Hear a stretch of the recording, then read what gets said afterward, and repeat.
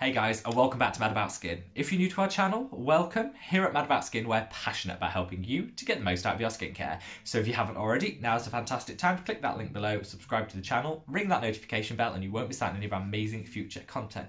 Now, in today's video, we are talking getting your skin ready for winter. More importantly, the changes you might want to consider making to your skincare routine as we segue seamlessly into the winter months here in the Northern Hemisphere. I do totally appreciate I have loads of viewers which come from like Australia and places in the Southern Hemisphere that are probably just going into summer right now. So don't worry, keep this video on tap and 6 months later you might want to give it a watch. But this is all about how we can tailor our skincare routines to get the best out of them for winter. Now I don't want to shock, I know some of you will have been shocked by the title when you saw this video and thought, winter, we're kind of still just enjoying summer. It is still gorgeous here in the UK. I have put a jumper on for the first time in like ages, so I know that autumn, fall, whatever you call it, is on its way, and I'm happy about that. I actually adore autumn or fall, wherever you are in the world, whatever you call it. It's just, to me, I love the smells, I love the coziness of it, the pumpkin spiced everything that goes on in our lives. I love autumn, and I think it's fantastic. However, as we transition through autumn to winter, our skin does need some subtle changes, and that's what I'm going to go through in this routine today. Before you panic, you don't actually need to toss out your whole routine and start again for winter. I don't get this theory. I hear it so often on YouTube and on some of the beauty vlogs that you need to change everything up in winter.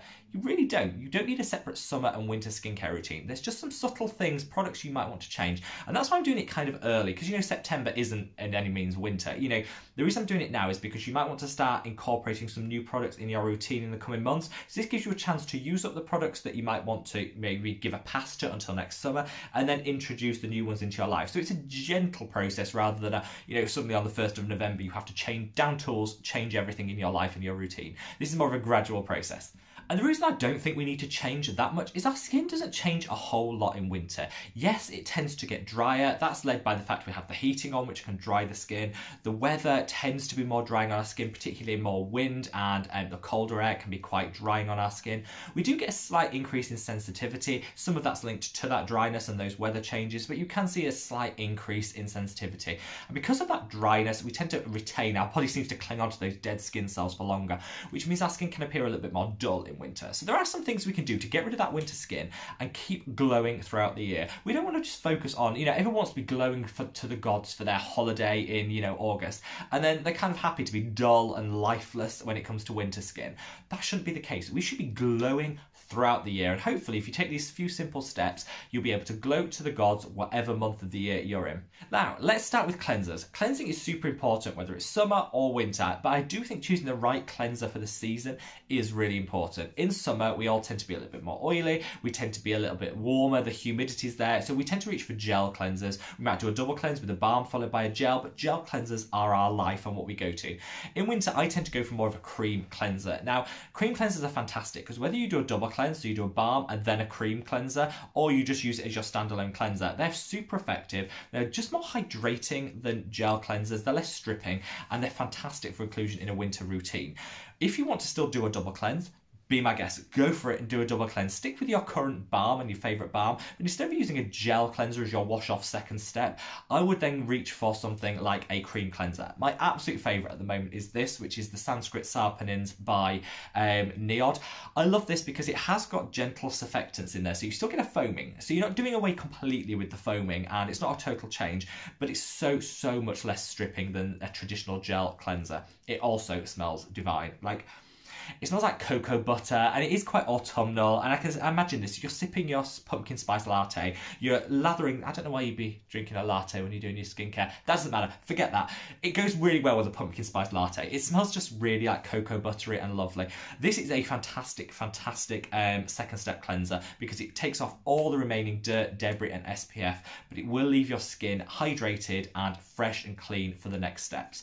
If this is £20 here in the UK, $25 in the US, definitely worth the price point because it's got some really nice technologies in here, particularly the gentle surfactants, which do push the price up a little bit. If you want to go for something a little bit cheaper, you could just reach for the ordinary squalane cleanser. It's boring, but it does the job. It doesn't leave your skin stripped and dried. It gets off the dirt, the debris. You can use it as a second step in a double cleanse or as a standalone cleanse. It's super versatile and it's great for using as a facial massage, so I love that. And that comes in at £4 here in the UK. In the US, I think it's $8. Fantastic price point. If you want something a little bit different, and one that I do tend to reach for in winter, I've had it away. I actually need to check the date on it because it might have gone. I might need to buy another one, but that is the Fresh Soy Face Cleanser.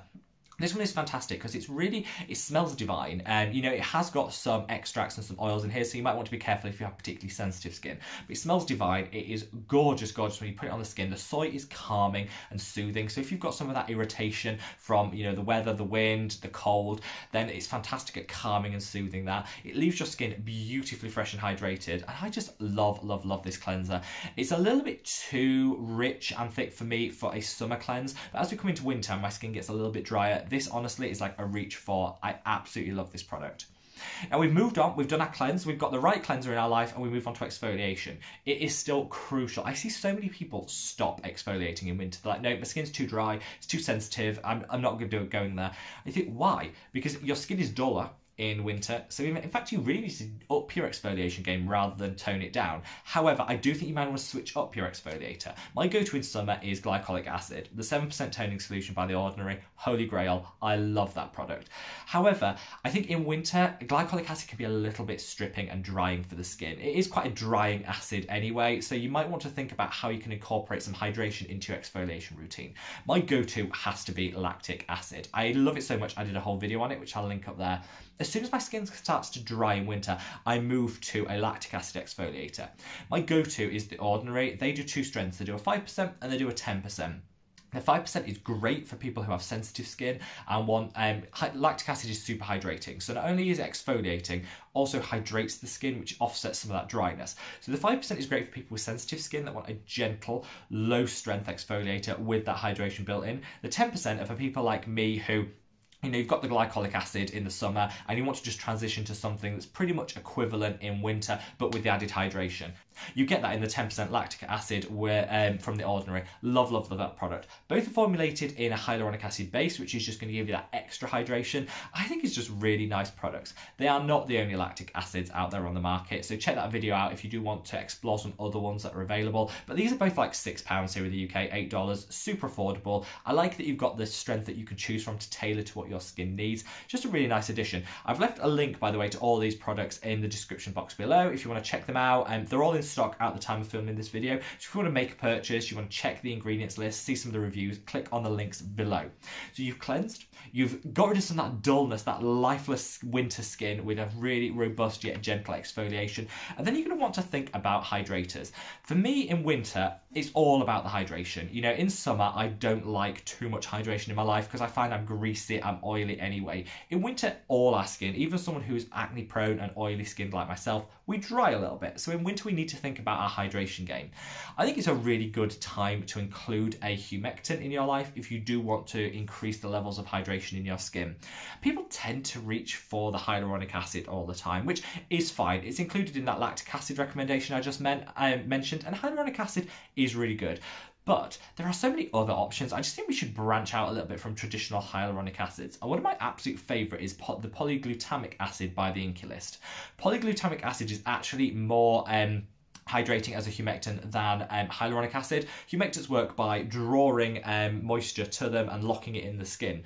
Polyglutamic acid depends on which studies you look at, about 2 to 4 times more effective than hyaluronic acid at locking in that hydration. Now, in summer, nobody needs that level of hydration. I see people reaching for the polyglutamic acid and someone like, what are you doing? But if in winter you have that dry skin, this could be your absolute saviour. Another product I absolutely love to include, and this is the one that I go for in winter, is the Amino Acids Plus B5 by The Ordinary. This is an absolute standout performance product, and why I love it is it's packed full of amino acids, which are present in our skin anyway. They're one of the hydrating elements our skin naturally needs and uses, and these are all skin compatible amino acids, which means they're already present in our skin, so it's not going to create sensitivity or irritation because the skin recognises them as something that should be there. It's also got B5, which is panthenol in here, which is superb at lessening redness and calming sensitivity in the skin.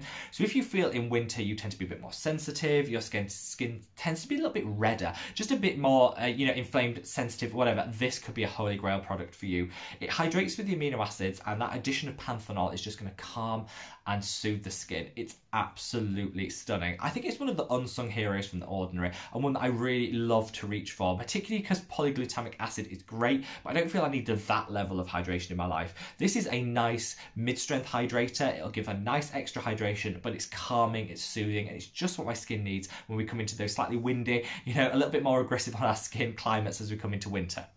Now, we've moved from hydrators and we're going on to the other serums. This is really simple because I don't actually think you need to change anything else in your routine. You might want to mix up your exfoliator, switch your cleanser, and consider adding a humectant or hydrator. Beyond that, everything is pretty much the same. There's a few things you might want to think about when you're looking at replacing products as they, as they run out as we come into winter. And that is vitamin C. L-ascorbic acid, which is the truest form of vitamin C, can be a little bit drying on our skin.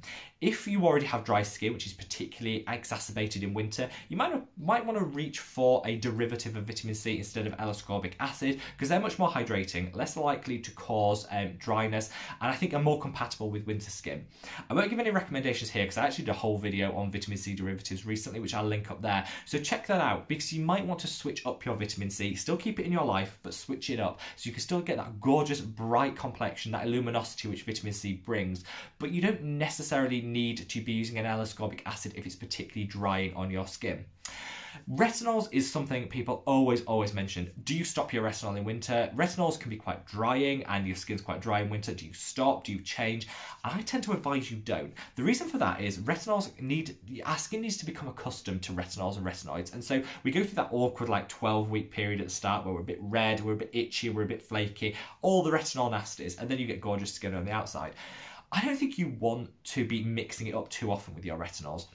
Let your skin get accustomed to the product you're using, let those gorgeous results shine through, and then stick with it. I'd say if you've already gone through that retinol journey, you've gone through that 12 weeks, and you're at the other side, keep with what you're doing over winter, because you don't want to mix it up and then have to start from the scratch again. By the time you've done that, you're in spring and, the whole thing was pointless. So I'd keep to the same retinol that you're using.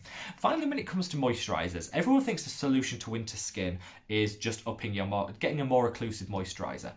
I don't feel that it really is. I think if you're using the right cleanser, if you're using the right exfoliator, and you're using a nice humectant in your routine, the moisturizer actually just caps everything off. You don't need a super occlusive moisturizer, particularly because, as we're going from, the cold outside into the heating, then we sweat, and it just all is a bit grim to have that level of occlusive moisturizer on our skin.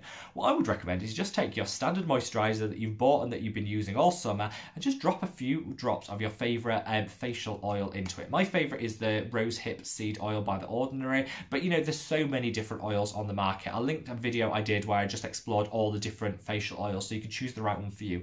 2 drops of that in your moisturizer ups the occlusivity level a little bit, which you might need as you come into winter, but doesn't make you feel like you're wearing a mask. You get more hydration, but you're not mixing it up and getting a whole different product in your life, and I just think that's the better way forward. Than I see people reach for these super occlusive Vaseline-like moisturizers and slathering them on.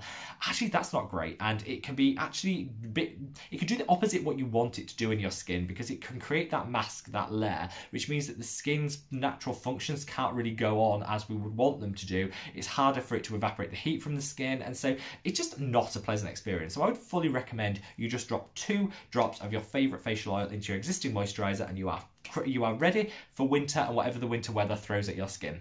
Right, guys, I hope this has helped. Let me know if you're going to incorporate any of these products into your routine. Leave me a comment below. What are your winter skin holy grails, the things you cannot live without as the climate gets colder? Leave me a comment below. If you're in the southern hemisphere, and quite a few of our viewers and subscribers are, I do apologise, but in 6 months' time, this video will be a lifesaver for you, so enjoy your summer while you can. Wherever you are in the world, guys, stay safe, stay well, and I'll see you in the next video. Take care. Bye.